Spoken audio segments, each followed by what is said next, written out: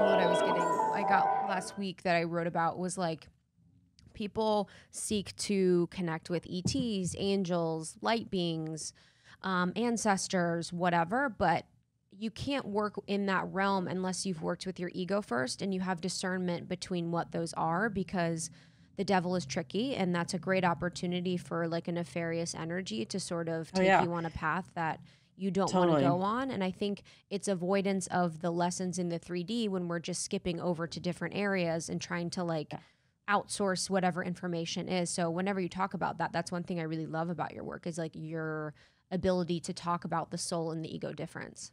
I think my background as a therapist, it's like I work with people with spiritual emergency and Kundalini symptoms that they can't contain. I talk to psychics come to me that are taken over by entities that say they're their soul, and because they've given their power away because they haven't done that inner work. And it's like, I'm cleanup crew. That's like what I do. I work with people psychotic. So I'm a huge proponent in the book and everything of like, set the intention to know your true self. Yes. And then it's all that, then you don't have to be scared. Nothing can take you over if your intention is you. I see it like there's like an inner remote control, like what station you're on. Mm-hmm. And if you have station, I'm tired of myself in my life, just give me Archangel Michael, where I can start channeling information for everyone to feel good about myself. Like that's what happens. Mm-hmm. But if you have your station, like, I understand the point of incarnation is to become a love warrior, a spiritual warrior on such a true level of seeing love in everything, as everything, with that literally penetrating your eyes and like coming through like in that way, then we're so protected. There's no protection. There's nothing there's no demon that can overturn that, because then we're truly in the energy of love. But I just think there's so much, I love the place where psychology and spirituality meet or don't meet. That's what I'm obsessed with, because I think there's a lot of therapists that don't understand false light entities in the fourth dimension, energy cords, like, and then I think there's a ton of spiritual people that don't understand inflation and deflation and narcissism. And, so I think we can't do both either well unless we're doing both together. Yes. That's just my biased opinion. Can you talk a little bit more? This is something I've been actually really interested in lately, is like false light. And I think this year has been incredible in the way of like false light. So can you explain a little bit more about that? False light to me is basically like spiritual bypassing on the astral realm, right? Where when you're sitting with me, to me, the litmus test is, do I trust this person? If I just lost my child or someone really close to me and I was in the depths of despair, do I trust this person in their body to be a healer, to hold space, to talk to me in this place? If that person's going to say, it's all meant to be and you just need to get over it, and I don't trust that.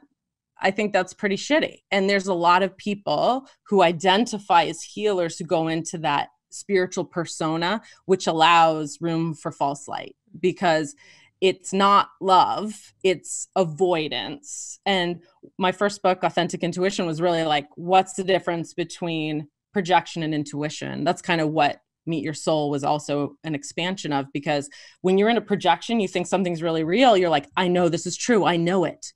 I know that's a bad person. Or whatever. I know God hates gay people, right? It's like the feeling of somebody in a neurosis like that, who thinks they've heard from God and thinks that's what God is, which is hate and separation, right? But when you're in an intuition, you also like, I know this. I've never known anything. You say the same stuff. So what is the difference between when someone's in an illusion, a false light, it could be on the fourth dimension, a false light illusion, or a 3D illusion, which is just like a psychological projection, versus like a download or a true soul experience? And energetically, they look very different. And one difference is, true love has no interest in control or manipulation. I have no interest in people thinking I'm a guru. Like, it's boring to me. When people start to do that, I actually like really shut it down, because I know what that feels like. I know what projection is. I know it's a lie. I know it's pointless. It's a waste of everyone's energy. It blocks them from themselves. Some people seek that. some people get hits off just kind of running because they can't feel their own soul or their own grounding cords. They're just little vacuum cleaners for energy hits of sustaining their energy through some kind of narcissistic, what's the word? I forget what's the narcissistic. There's like a word for that. Sucking feeling. I'm sure we all have experienced the feeling of that. Yeah. Yeah. And I think on the fourth dimension, it looks like, and I've had experiences myself. It's like, that's why I would never trust a shaman who's like, there's no such thing as the dark. Cause it's like, no, if you don't understand where and how that is, to me, love is like, ultimately, yeah, it's not true, right? Like ultimately only love is real, but there's also dimensions. In the 3D, in this dimension, evil's real here. It's like, you just have to look at, my background's working with incest survivors, gang members, you know, like in addiction centers, like we have a lot of abuse and trauma on this planet that comes from evil. Does that mean that ultimately that's the most true? No, but to deny that, I think does a real disservice to anyone who's doing true healing and to victims, right? So we know what spiritual bypassing is on the 3D when someone's like, basically like, see no evil, you know, in their lives and others. And it's the same on the fourth dimension, which is kind of where astral travel, remote viewing is, where there's more of like, it's all good in that dimension too. And I speak with the other side in sessions. I'm a medium as well. So it's like, a lot of it has to do with, you definitely don't want to set an intention of fear, you know, because fear attracts fear. So it's, never go out seeking into another dimension if you're kind of paranoid, because that's not going to go well. But at the same time, it's kind of like knowing what neighborhoods you can walk in on the street, right? It's like I used to live in the Mission in San Francisco. I get off work at 3 a.m. because I worked on a suicide line, and I would walk down the middle street because there was just like real stuff happening that could attack me on the streets. So you have to know your street sense, your street smarts. And I think that's true spiritually as well. Ultimately, it's like, don't let fear control you. It's funny because I think we've gone in so deep quick. Usually I don't start with like, what is the soul? Let's go to false light. You know what I mean?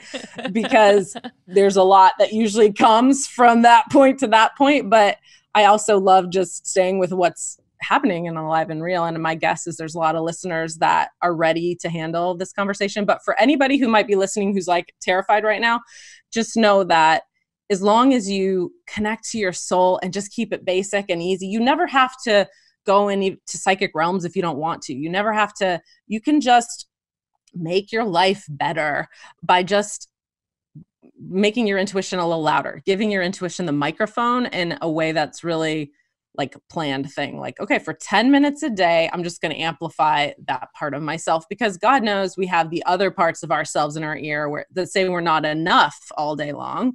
So I just want to balance those voices out a little bit for people. Thank you so much for tuning in to Morning Microdose by Almost 30. We hope you enjoyed waking up. As always, we encourage you to take what resonates and leave the rest. If you enjoyed this trip, tune into the full episode on the Almost 30 podcast. All episode information can be found in the show notes. Make sure to subscribe, and if this becomes a part of your morning routine, be sure to share it with a friend.